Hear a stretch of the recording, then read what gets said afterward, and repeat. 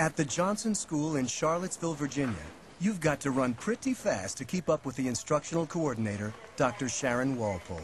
So do I need to get an intervention going? She directs the school's homegrown reading program called RISE, Reading Initiative for Student Excellence. How are you, Shauna? You gonna have a good day? Okay. Every morning, kids regroup across grade levels for 90 minutes of reading instruction. Please dismiss all students to rise.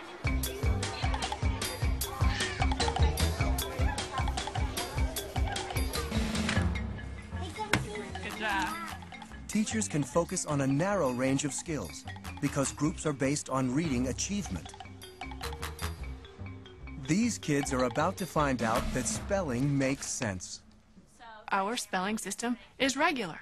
It's not a mystery. It's a regular system with some exceptions. Miss Gorman's not going to be giving children the message that spelling's just hard and you have to memorize it.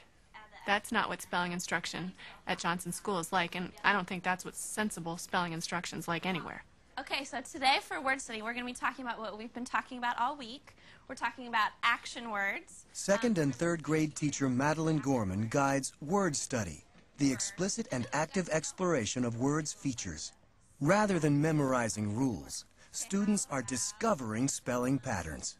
And we're going to talk about how we add the ing to the verb so that we can use it in the past and in the present and in the future. So, Ms. Gorman works with the ing ending because most of her students are starting to spell multisyllabic words.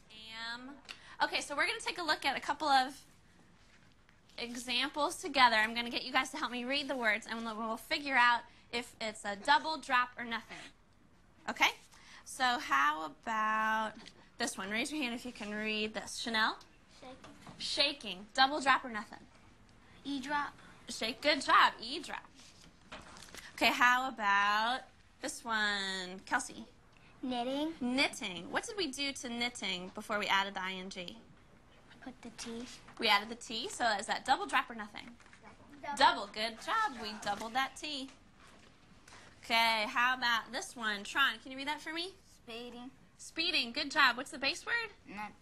Speed. What did you do to it to add the ing? Nothing. Nothing. Good. Absolutely nothing. Just added the ing. This is a wonderful time to be restructuring reading programs because we know so much about how children learn to read. There's no real guesswork in it anymore. There is an enormous amount of direction available now to people who are really starting to craft reading programs that work for all children. The RISE program and the focused efforts of Johnson staff appear to be working. When Dr. Walpole arrived at the school, only 1/3 of students met the Virginia State Reading Standard at the end of 3rd grade. 2 years later, that figure had risen to 1/2.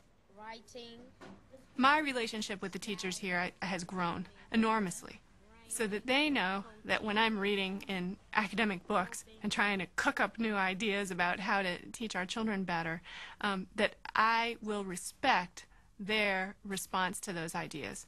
And as they try them in their classrooms, I'll watch, I'll talk to them about it, and we'll make something out of those ideas that works for our children. We underline the ing there. Major funding for Reading Rockets comes from the United States Department of Education, Office of Special Education Programs. For author interviews, recommended reading lists, and information about teaching kids to read, please visit us online at www.readingrockets.org.